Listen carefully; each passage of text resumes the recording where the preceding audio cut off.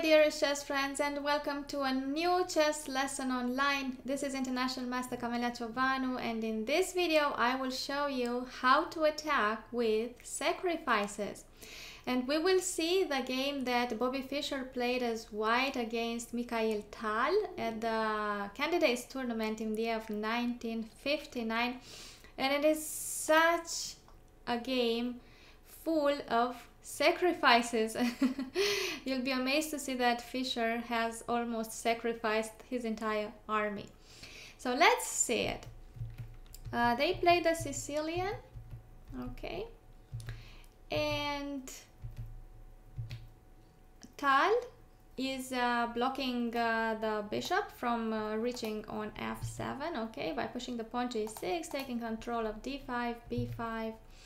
And finally, black goes after the pawn on e4, and apparently white does not care about it, but he sacrifices the central pawn. So Tal just goes and takes it. Okay, and this gives white opportunity to open the position quickly. Okay, so what is white going to do?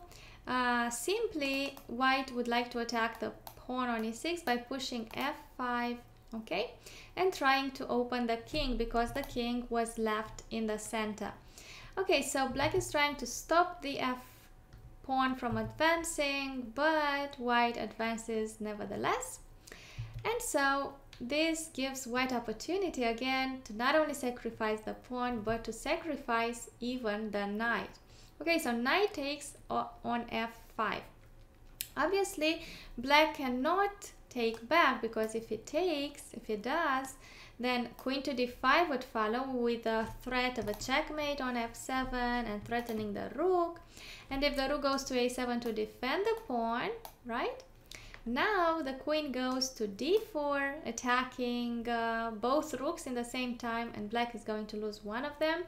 Plus, can you see that black's pieces are undeveloped and limited on the last rank? Okay, so absolutely it's not a good idea to take the knight. Okay.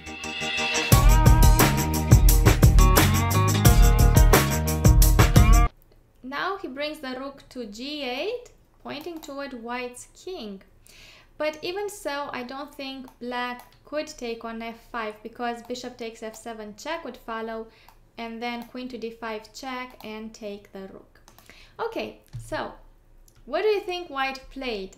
He thought it was a good idea to attack both the rook and the knight on e4 while placing his own two pieces in a fork, okay, in a double attack.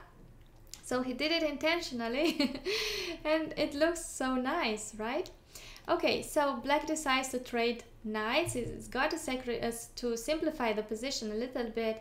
So he brings the rook up, and now the knights get trade, and bishop takes f5.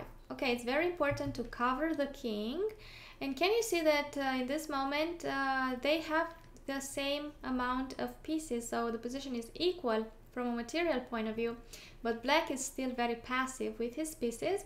It's not that white's pieces are extremely well placed, but black's king is still in the center. Therefore, black is trying to keep it safe. Okay, so white trades one bishop and attacks the pawn on d6. Okay, black is threatening the checkmate on g2 with the queen and also the knight on a4 contemporaneously. So the queen gets up, and black takes the knight. The bishop takes on d6, attacking the rook, and the knight on b8.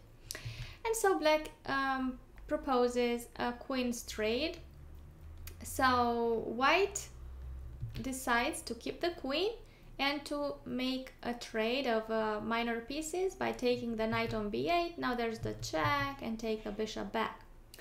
Great, so what's the situation? Black is one bishop for one pawn, and white will still try to attack the king in the center because there's still something to be sacrificed. It didn't just stop.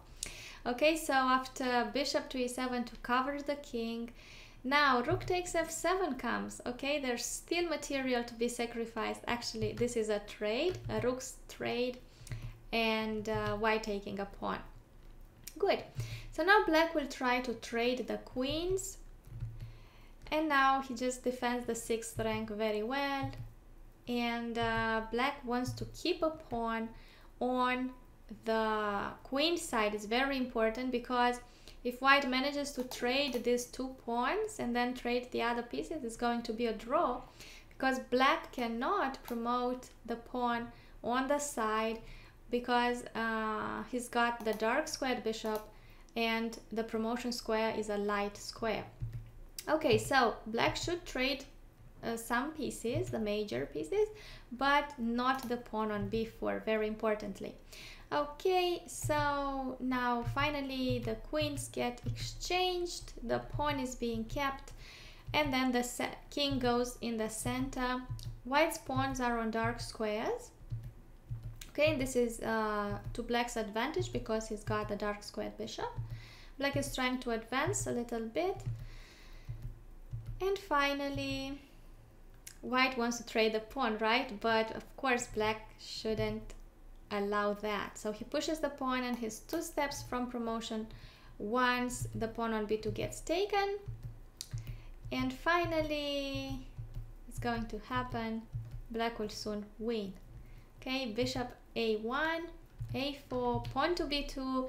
So it's time for black to sacrifice a rook this time. Okay, so we are at move number 52 and white resigns. Of course, if white takes the rook, then it's a discovered check with promotion to queen, and black wins the game.